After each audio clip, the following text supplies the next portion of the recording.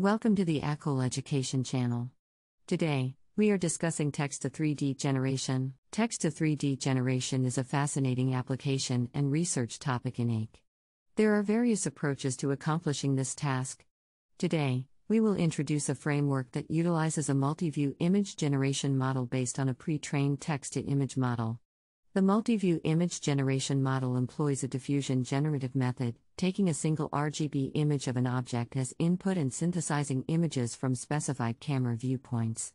Through such a diffusion model, one can construct a NIRF for the 3D reconstruction of the input image, establishing a single image to 3D generation pipeline. Leveraging a robust pre-trained text-to-image model further allows us to create a text-to-3D generation pipeline. The following provides an overview of the text-to-3D generation process. DALL-E2 is an AI system developed by OpenAI with the capability to generate realistic images and artwork based on natural language descriptions. Contrastive models, such as CLIP, have demonstrated the ability to learn robust representations of images that encompass both semantics and style.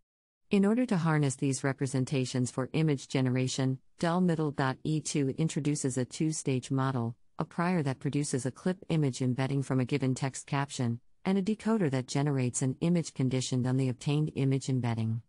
This model excels in synthesizing a variety of high-quality images, offering a versatile and impressive capability based on textual descriptions. This overview outlines the text-to-image framework employed by DALL-E2. The clip training process is depicted above the dotted line, illustrating its acquisition of a unified representation space for both text and images. Below the dotted line lies the text-to-image generation process.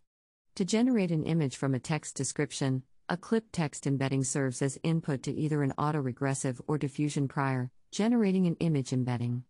Subsequently, this embedding conditions a diffusion decoder, culminating in the production of the final image. It's noteworthy that the clip model remains frozen during the training of both the prior and the decoder. Now, let's delve into the multi-view image generation model. Consider having an image of an object. Can we generate novel views of that object? Introducing the framework 0-1-3, a generative model designed to alter the camera viewpoint of an object based solely on a single RGB image. 0-1-3 employs a view-conditioned latent diffusion model, enabling control over the viewpoint of an image featuring a novel object. Leveraging extensive diffusion models like Stable Diffusion proves essential for this task, as they exhibit remarkable zero-shot capabilities when generating diverse images from text descriptions. In mathematical terms, given an image X and the relative camera rotation R and translation T for the desired viewpoint, the model aims to learn a function that synthesizes a new image under the specified camera rotation R and translation T. Given a dataset of paired images and their relative camera extrinsics, 0-1-3 fine-tunes a pre-trained diffusion model in order to learn controls over the camera parameters without destroying the rest of the representation. Allow me to provide a brief introduction to the basic concept of the diffusion model.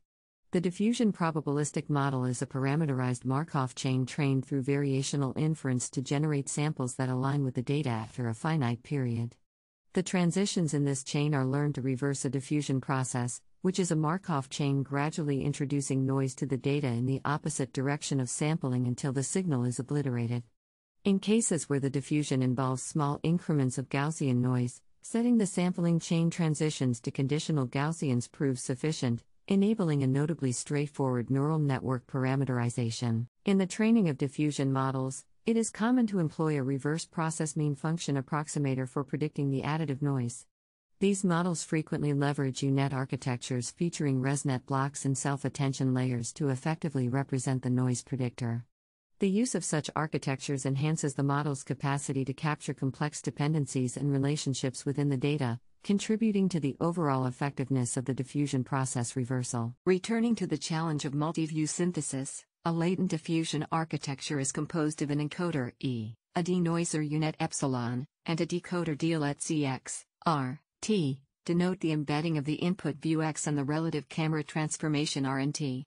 The 0-1-3 addresses this by formulating a new objective for fine-tuning the stable diffusion model. Specifically, within the latent space defined by the encoder, the denoiser is trained to minimize the difference between the predicted error and the ground truth error at each time step t. Concerning the architecture, The denoiser takes not only the time embedding as input but also incorporates the embedding of the input view X and the relative camera transformation.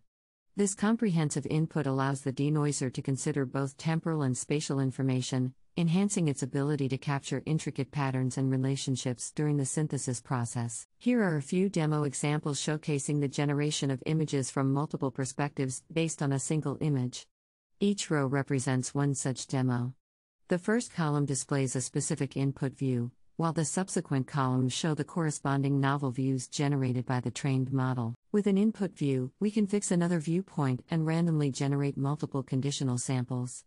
The different results reflect a range of diversity in terms of both geometry and appearance information that is missing in the input view. Through the integration of the text-to-image model and the 0-1-2 model, a comprehensive pipeline for text-to-multiview synthesis can be established.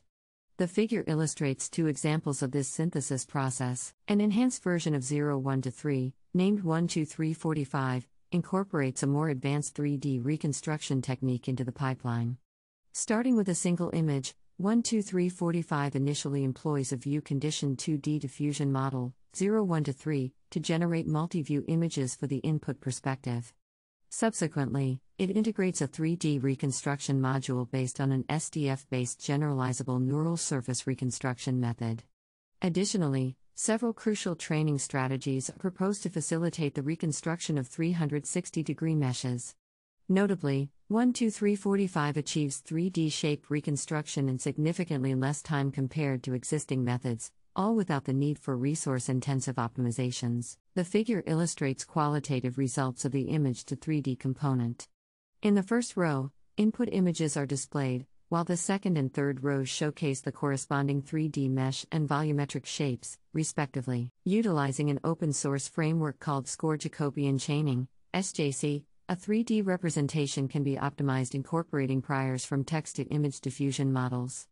The figure presented below showcases some of the results obtained from 3D reconstruction using this approach. The model can utilize DAL-E2 to generate an image conditioned on the text and then lift it to 3D. Now, let's enjoy the final results.